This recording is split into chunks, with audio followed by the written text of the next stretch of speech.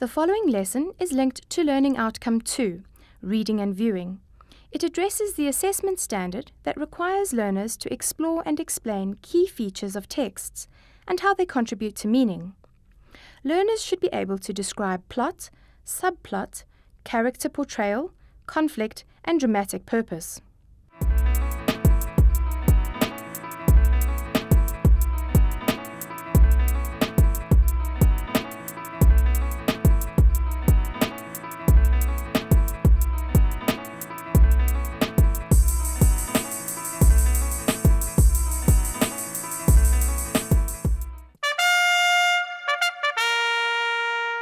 Hi there, and welcome to this lesson on Romeo and Juliet. I hope you've got the notes from your group discussion with you, because in this lesson, we will carefully examine the lines in the prologue.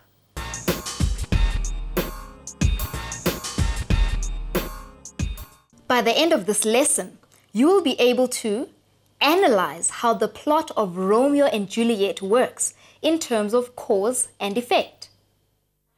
Remember, when we discuss plot, we look at what happens and also why it happens, the cause and effect.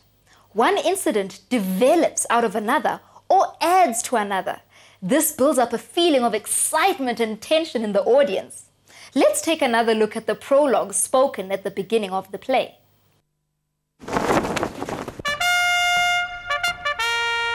Two households, both alike in dignity, in fair Verona, where we lay our scene. From ancient grudge break to new mutiny, where civil blood makes civil hands unclean. From forth the fatal loins of these two foes, a pair of star-crossed lovers take their life, whose misadventured, piteous overthrows doth with their death bury their parents' strife. The fearful passage of their death-marked love and the continuance of their parents' rage, which but their children's end naught could remove, is now the 2 hours' traffic of our stage, the which, if you with patient ears attend, what here shall miss, our toil shall strive to mend. Well, that's the whole story of the play, told to you before anything else happens. If we examine the lines carefully, we shall know the story of the play. Let's look at what we have been told. There are two households or families, both alike in dignity. In other words, they are equally respectable and have the same status in the city. We learn later that the one family is called Capulet and the other Montague. And which city are we talking about? It is Verona, a city in the north of Italy. What do we learn about these two families that live in Verona? They have an ancient grudge. That is a very old fight that has gone on for many generations. And as part of this fight, there is new mutiny.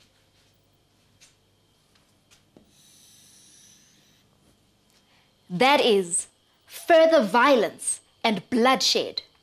This bloodshed makes the hands of the citizens unclean. The violence corrupts the people who live in Verona. Not a very happy situation for our hero and heroine who make their appearance now. The children, that's Romeo and Juliet, who are born into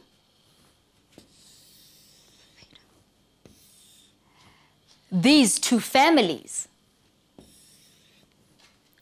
are destined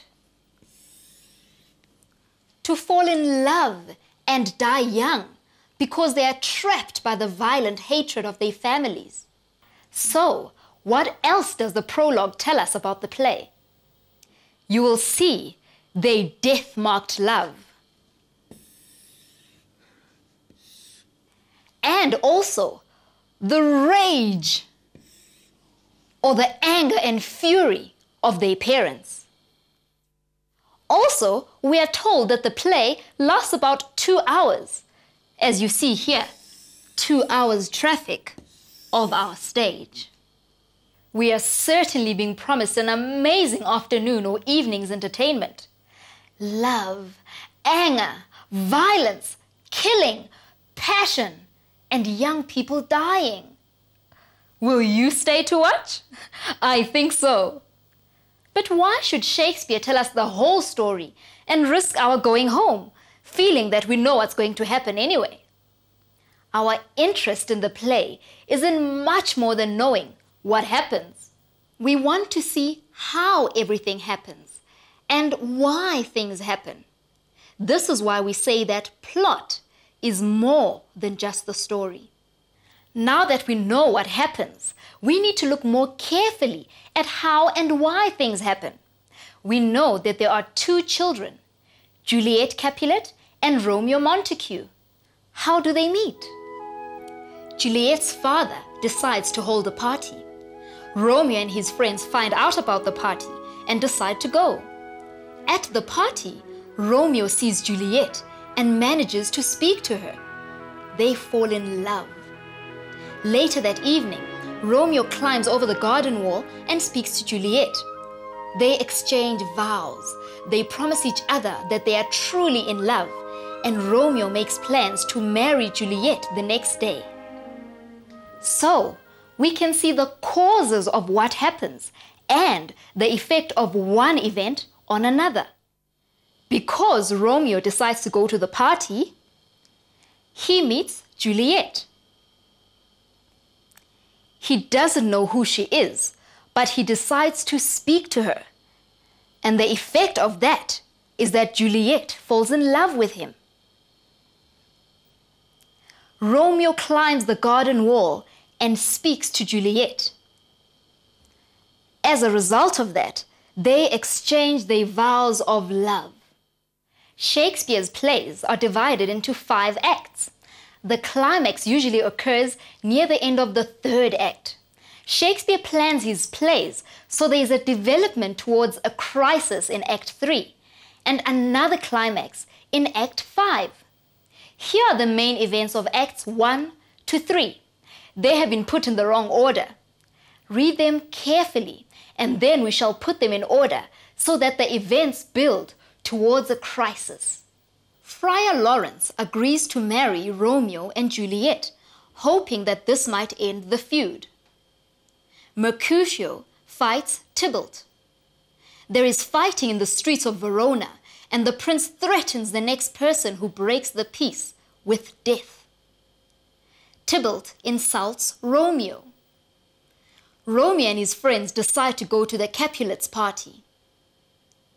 Mercutio is fatally wounded. Romeo and Juliet are married. Romeo and Juliet fall in love. Lady Capulet tells her daughter Juliet that Paris wants to marry her. Romeo refuses to fight Tybalt. Romeo revenges Mercutio's death and kills Tybalt. That was obviously not properly arranged. Let's put the events in the right order. What happens in the first scene of the play? Yes, the servants quarrel. So, the first sentence must be, there is fighting in the streets of Verona, and the prince threatens the next person who breaks the peace with death. Then what happens? Yes, the party. So, let's take the sentences about the party and put them in the right order. First, Lady Capulet tells Juliet about Paris wanting to marry her. Then, of course, Romeo and his friends decide to go to the Capulets' party, and it is there that they fall in love. What does Romeo do after he has promised to marry Juliet? Yes, he goes to speak to Friar Lawrence. So, our next sentence must be, Friar Lawrence agrees to marry Romeo and Juliet, hoping that this might end the feud. So Friar Lawrence marries Romeo and Juliet secretly. Romeo comes back from the marriage ceremony and bumps into Tybalt and Mercutio. Let's look at those sentences. Mercutio fights Tybalt. Tybalt insults Romeo. Mercutio is fatally wounded. Romeo refuses to fight Tybalt. Romeo revenges Mercutio's death and kills Tybalt. Let's order them. First, Tybalt insults Romeo, but Romeo refuses to fight. He's now related to Tybalt after all. Mercutio is furious, so he fights Tybalt instead, and is wounded and dies. Romeo feels guilty, and so he fights Tybalt and kills him.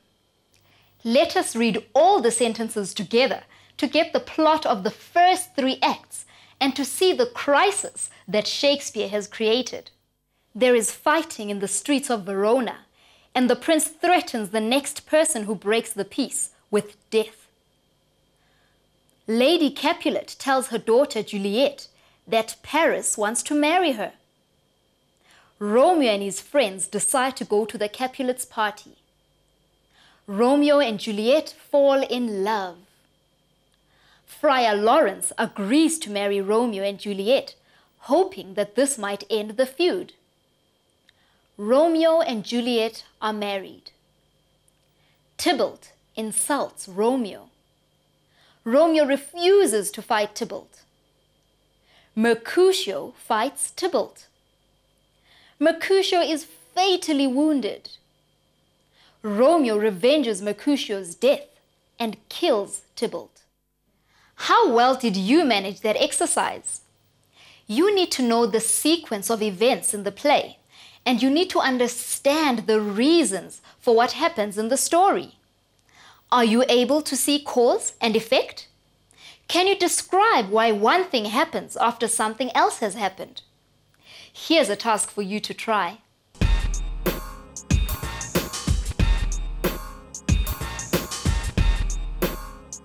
Explain why Benvolio persuades Romeo to go to the party.